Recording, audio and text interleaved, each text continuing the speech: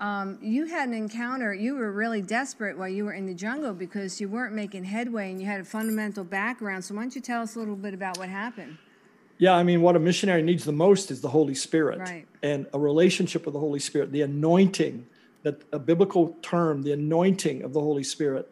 And I did not have that. I had the Word of God, and I thought, well, that's all I need is the Word plus nothing. But it's Word and Spirit. So right. I got desperate. One night under the mosquito net, all night praying, I said, Lord, you've got to come and reach these people. You sent us here to reach this village. And he spoke to me, not audibly, but he spoke to me and said, I did not bring you here to reach these people. I brought you here to reach you. Wow. And if I could reach you, I could reach anyone. And it busted me. My heart broke. I spilled open. I poured out my heart that early morning as the sun was coming up. And I went through the village and I asked every single person. It took me all day from dawn to dusk. And I asked every person to forgive me for not showing them the love of Christ and being the representative of God's Son, Pabmachi in their language, that I wasn't reflecting him. And would they come and listen as I gave them the pure gospel? And they started crying, and the village was just in an uproar. The Holy Spirit over the next 48 hours swept through. And indeed, he reached that village, virtually converting everyone. Wow. Church was formed, leaders eventually set in place. And, another piece of our story is that after we left the village, it was overrun by the drug cartel, and they kidnapped the 3 missionary men that they left the wives and kids, but they kidnapped the men and later killed them in the jungle. My best friends were martyred. They're from our village, and I handpicked them. So I had to get healing. I had to get survivor's guilt healed from my soul.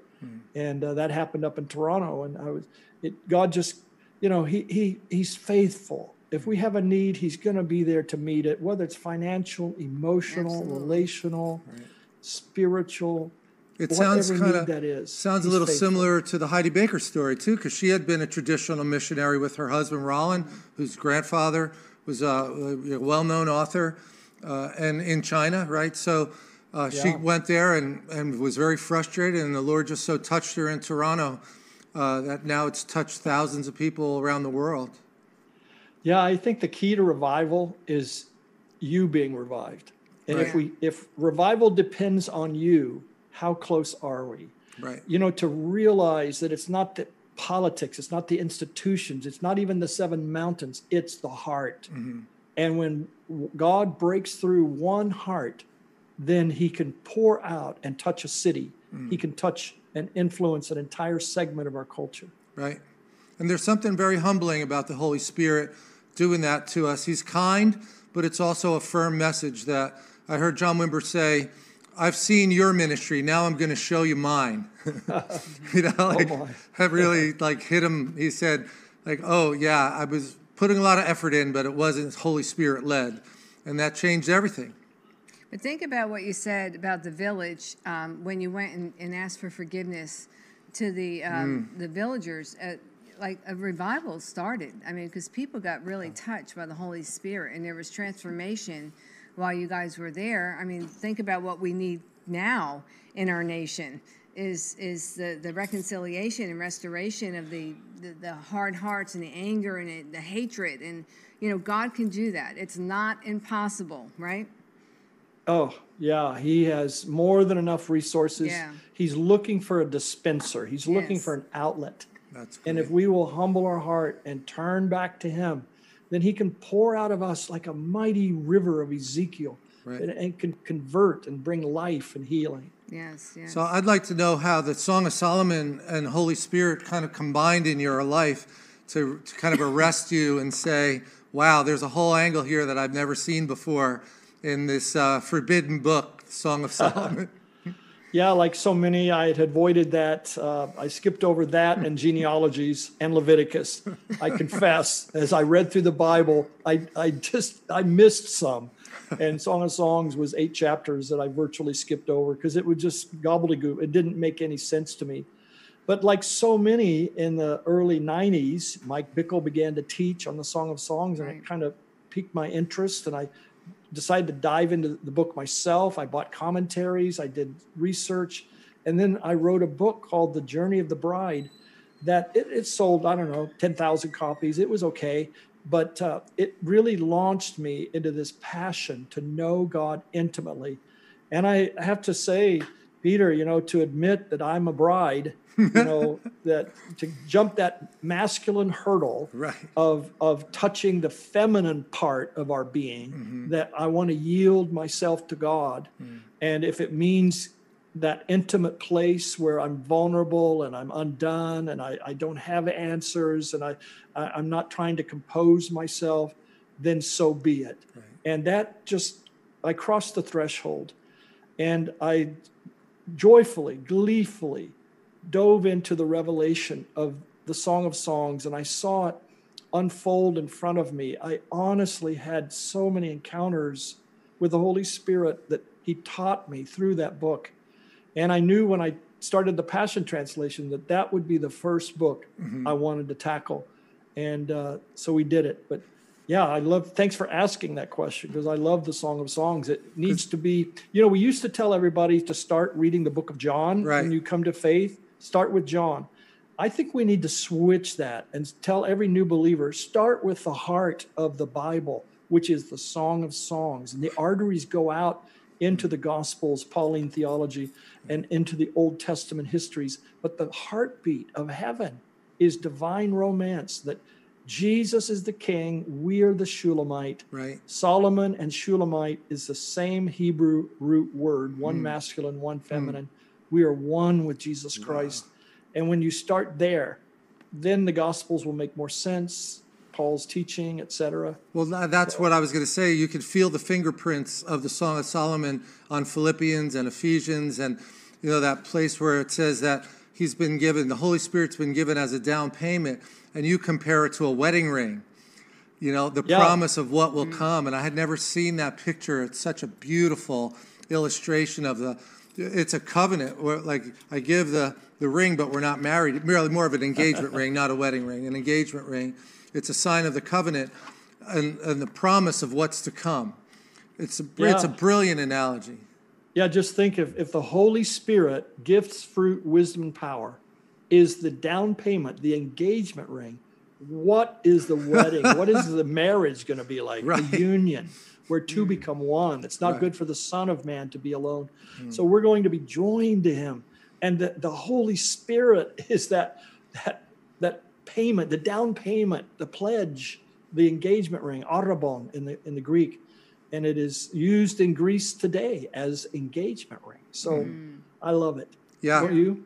And the other part that hit me is it's not just something God dumps on you and then you automatically have this power. There has to be a relationship with Holy Spirit. And that is partly that crucifying your flesh every day, that Jesus said, pick up your cross daily. Because in order for him to break through our noise, we have to first submit ourselves and say, I want you to do that. He doesn't force himself on us. But really, there's an unlimited amount of power available as long as our motive is right. And it's not like the Lord of the Rings where everybody wants the ring until they get it, and then it exposes the corruption in them. This is more like, no, Lord, I want you to flow through me and do wonders through me, but not me. Let you shine through me. It takes a while to get there.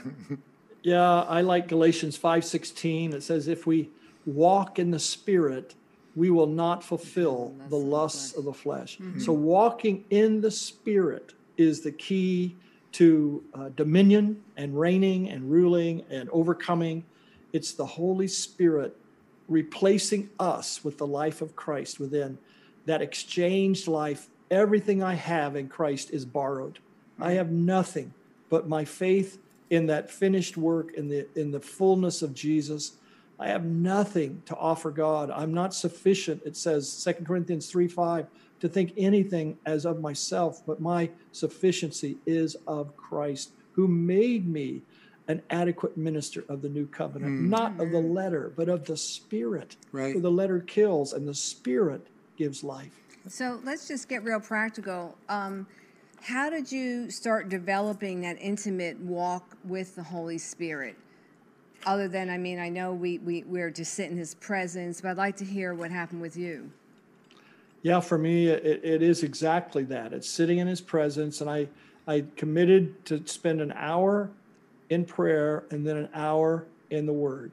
And then that grew to 2 hours each in just quietness before God, praying out my heart.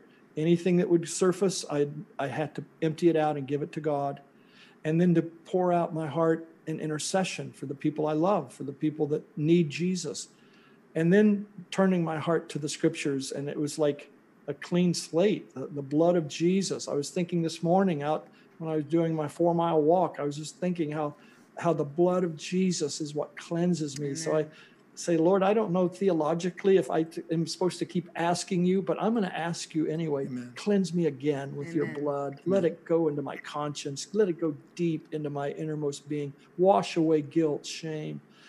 And I think just that longing for intimacy, that expectation that he's accessible, and he's reciprocal. If I take a step toward him, he will respond and he will draw near to me. Yeah. So knowing the grace of God in that intimate relationship, that's been my strength. Would you mind just releasing that over our audience? Because there was such an anointing on when you were just saying that of somebody who has seen both sides of this, and it's so much better being the yielded vessel that he pours through instead of our efforts. Yeah, the first 2 words of the Song of Songs is let him. Yeah. And I think let him be life. Let him, it's God plus nothing equals everything you need. Lord, I just release over all the viewers this day, Lord, that effervescent, intimate life in Christ, where in spite of us, weakness, frailties, and failures, Lord, that we draw near in grace, the blood-sprinkled path that leads into your heart, that comes into the throne room, Lord. By the new and living way of Hebrews 10, we come boldly, confidently, where mercy kisses us, grace washes us. Release that cleansing flow, Lord, over those who feel like they're inadequate, like they're failures, like they don't measure up, Lord, that they compare to somebody else. Lord, I ask that you deliver us from all of that and just come, Lord, right now. Fill this space in this Zoom call, Lord, and find a nest deep in our soul where you will live, abide, and grow and flourish until you have conquered every part of us. In Jesus' name. Amen. Thank you, Brian. Amen. That was beautiful.